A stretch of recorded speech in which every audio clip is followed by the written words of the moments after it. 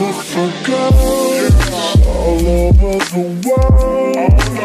I could be chasing, but my time would be wasted. They got nothing on you. Nothing on you. What is up, my loves? Welcome back to my channel. If you're new here, welcome. My name is Leizel, and today's video is of course going to be a tutorial on this look right here. This is like my intense glam, but it's really easy. Like, it's intense, but it's easy, if that makes sense. I feel like this would be perfect for any upcoming holiday events that you may be going to. I know that those of you in the US do celebrate Thanksgiving, and that's coming up pretty soon. Down here in Australia, we don't do Thanksgiving. I just really wanted an excuse to do an intense glam makeup look. So if you're interested to see how I did this, then keep on watching. Also, if you do enjoy this video, don't forget to give it a thumbs up, and also, if you're new, you know what to do. Join the crew by hitting the little red subscribe button down below. And with that being said, let's get into it. Alrighty guys, as usual today I'm going to be starting things off with the face. So I'm going to firstly prime with the Fenty Beauty Pro Filter Instant Retouch Primer. As I'm sure a lot of you guys have noticed, my skin is kind of undergoing a little bit of healing right now. Basically, I decided to try something new in my skincare routine, and my skin was just not having it. So that is the reason why I'm dealing with all of this scarring. But this primer really does help to even out your complexion and just give you a really nice smooth canvas to work with. So for foundation today, I'm going to be using this bad boy right here. I have not used this foundation for such a long time, but it was like a ride or die for me back in the day when it first came out. So as you can see, this is the Loreal Infallible 24-hour matte foundation. So I'm using the shade 22 Radiant Beige, and I'm pretty much just gonna go ahead and apply that with a dampened Real Techniques Miracle Complexion Sponge. This is definitely a drugstore foundation that I would recommend you guys to try. It's inexpensive, has really awesome coverage, and just evens everything out and gives you the nicest finish. I'm yet to try the Pro Glow, but since I do have really oily skin, I feel like the matte one is best suited for me. But yeah, if you guys have tried this, let me know what you think of it down below. It was honestly my favorite foundation back in the day. Honestly, the coverage of this foundation, like, I forgot how good it was. It is probably a little too light for you, girl, but that's okay. I'll fix it up with powder and stuff later on. But moving on to color correcting, I'm just going to go ahead and use my trusty LA Girl Pro Conceal HD Concealer. As usual, this one is in the shade Peach Corrector, and essentially I'm just going to take a swipe to each under eye and then blend it in with a Models Prefer airbrush concealer brush. This is just going to really help to counteract the darkness that I have going on in that area and brighten up the under eye a little more. So now for concealer, I'm going to go in with the Tarte Shape Tape concealers. I have here light medium and light medium honey. I like to mix the two just to give myself that perfect shade that I'm looking for. But pretty much I'm just going to go ahead and conceal my under eyes and also highlight any other areas of the face that I want to highlight. So I just apply a little bit above my brows, down the bridge of my nose, and on my chin. And then as usual, I'm just going to go ahead and go back in with the dampened Real Techniques sponge and blend it all in. I'm going to go ahead and quickly set that concealer in place. As usual, I'm using the Australis Ready Set Go finishing powder. I'm telling you guys, if you live in Australia and you have access to Australis products, this is like a must-have. I'm going to go ahead and set the rest of my face now. So as usual, I'll be using the Benefit Hello Flawless Pressed Powder. This one is in the shade Petal. Honestly, this is the only pressed powder that I like to use when it comes to setting my foundation, because it does have a little bit of color to it. It kind of, you know, fixes everything up, especially considering the fact that this foundation shade is just a tad bit too light.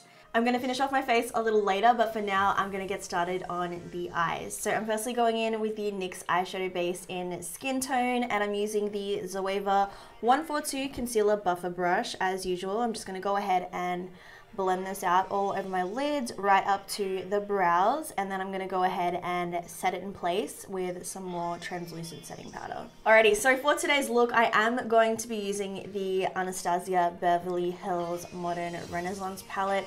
Look how clean I've kept this, guys. She's looking pretty pristine if I do say so myself. Anyways, onto what shadow I'm going to go in with first. I think I want to take the shadow golden ochre. I'm just going to go ahead and run that through my crease. I'm using the Zoeva 221 Luxe Soft Crease Brush. This is going to be my initial transitional crease shade. It's really not that much darker than my actual skin tone, but when you want to have that nice blended crease, you gotta layer shadows. So I'm firstly starting off with this shade, which is a tinge darker than my skin tone, but it's really gonna help with the whole blending process later on. All right, so now that we've got that shadow all blended up in the crease, I'm gonna go into the next shadow that I want to use, which is Raw Sienna. And I'm going to be using the same brush again. So essentially I will be blending this in the exact same area, but I won't be blowing it out as far as I did with that golden ochre shade. As you can see, I'm just running it back and forth through the crease once again, all the way from the inner corner to the outer corner of my eye. And it is going to really help to define the crease a little more. And this is what I mean when I say you want to layer shadows to kind of get that nice gradient effect within your crease. Next up, I'm going to be taking the shade down the bottom here called Realga. I'm pretty sure that's how you pronounce it. Everybody says it differently, but I like to say it as... I just poked myself in the chin with the brush. Yeah, like I was saying, I like to say it as Realga. I feel like that sounds more exotic, if you know what I mean. But I'm going to go in with this shade right here. I'm using the Zoeva 228 Luxe Crease Brush. I'm going to go ahead and once more apply this to my crease, but keeping it more concentrated right in the depth of the crease, you know, just get it right in there, because this is really going to help add that nice burnt orange look to the eye.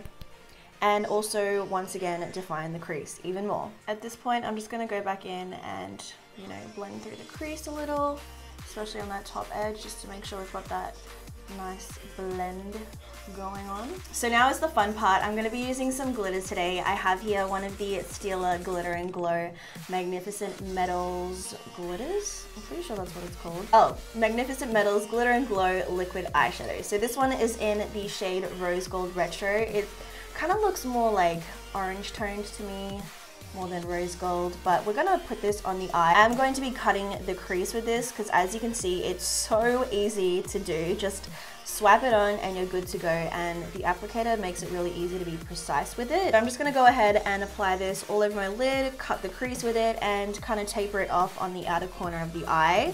Oh my goodness, honestly guys, look at that. Is that not like the most beautiful thing you've ever seen? I'm talking about the glitter, of course. No, but really, if you have not tried these liquid eyeshadows from Stila, they are bomb. Like, they are bomb.com, and they are a must try. Like, they are so worth it. It's so easy to do glitter looks with these things right here. So now that that is on the lid, it's kind of, you know, still drying, still doing its thing. But for my outer corner, I'm going to be going into the shade, where is it? There she is, Cypress Umber. And I'm using the Zoeva 231 Luxe Petite Crease Brush. So essentially I'm going to apply this to the outer corner of my eyes and drag it in towards that glitter shadow. And this dark color on the outer corner is really going to help define the eye. I feel like this is the type of technique that I always go for, is like apply a darker shade to the outer corner of my eye, blend it into the lid shade, and it just really helps to define the eye, and I love how it looks. So that is what I'm doing. So now that I've got that darker shadow on the outer corner, what I like to do is just go in and blend the top edge just to make sure it's nice and, you know, seamless, of course. Next up, I'm going to go into my bottom lash line. I'm going to take the shade Raw Sienna first, and I'm going to go ahead and use the Zoeva 230 Luxe Pencil Brush. I'm just running this along my bottom lash line and smoking it out. Then I'm just going to go back into Cypress Umber, and I'm going to run that along my bottom lash line once more. But you guys know the drill. I'm keeping it much closer to the lash line, and this is really going to help define the eyes. Now I really feel like doing a winged liner today, so I'm using the NYX Matte Liquid Liner. Those of you who watch me regularly would know this is like my go-to liner when it comes to creating a winged liner. I just love the finish that it gives because it's matte. So yeah, I'm just going to go ahead and attempt to give myself a wing on both eyes. I'm pretty rusty when it comes to doing winged liner just because I don't do it as often as I used to before, but your girl she's still got it, kind of. So now that that winged liner is done, I'm going to go ahead and give my lashes a quick curl and a coat of mascara. I'll be using the Tarte Lights Camera Lashes Mascara. You guys who watch me regularly know that this is like my favorite mascara. I've officially found my favorite mascara, and until I find something new, I feel like I will continue to repurchase this over and over again. Alrighty, so for falsies today, I'm going to be using a different pair that I've never tried before. So these are from the brand Dodo Lashes, and apparently these are mink lashes, although they were really inexpensive. I'll leave a link to where you can get them in the description box. It's not an affiliate link or anything like that. If you guys are keen on super inexpensive mink lashes, then check out the link below. But yeah, like they are so intense. Like you guys, these are really intense. I'm gonna have to trim these down a fair bit, but yeah, mink lashes from Dodo Lashes. As you can see, these are in the style D301, and they're super fluffy, which is like, I'm all about that fluffy lash type of vibe. So I'm gonna go ahead and apply these today. I'm using the House of Lashes lash adhesive, the black one. I feel like whenever I do a winged liner, I like to use a black eyelash adhesive just so everything is nice and seamless and easily concealed. So now that the eyes are done, I'm gonna go ahead and finish off the rest of my face. So we're gonna start off by contouring. I'm going into the Kat Von D Shade and Light contour palette, and I'll be taking this shade right down the bottom here. I'm using the Models Prefer contour brush.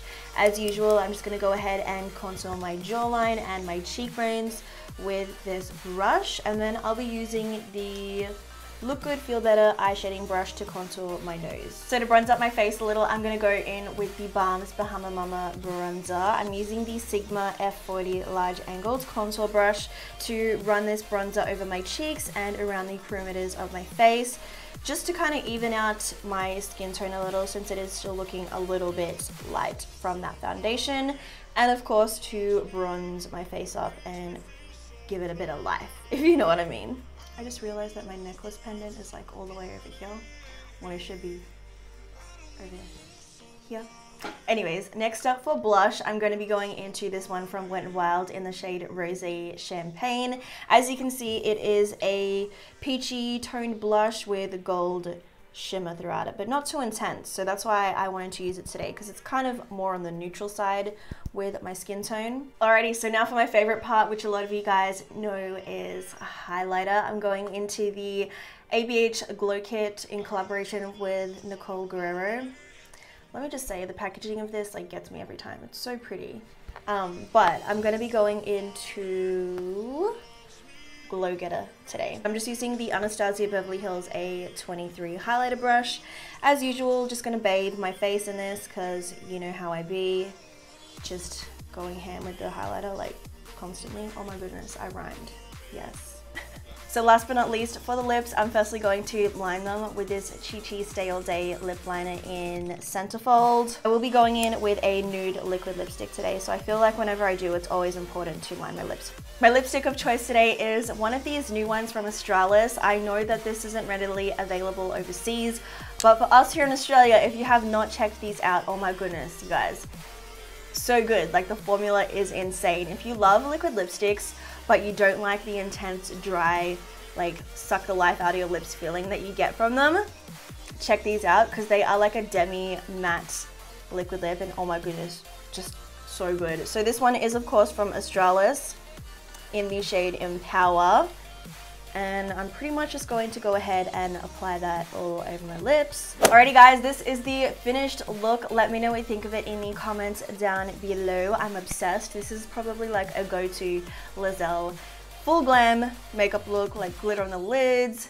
intense big lashes, lots of highlighter, a nude lip. Like, this could not be more me than what it is right now. But I really do hope you guys enjoyed this tutorial. If you did, don't forget to give it a thumbs up, and if you're still here at the end watching and you're not yet subscribed, I'm gonna give you some time to scroll down below and, you know, just hit it real quick. And yeah, if you guys want to follow me on any of my social media accounts, you can find all that good stuff down below as well. I will also list everything that I used throughout the video down in the description box too. So pretty much everything that you need to know is down below. Anyways, with that being said, I hope you guys are having a fabulous week, and I'll talk to you in the comments, but I'll catch you all in my next video. Stay glowy.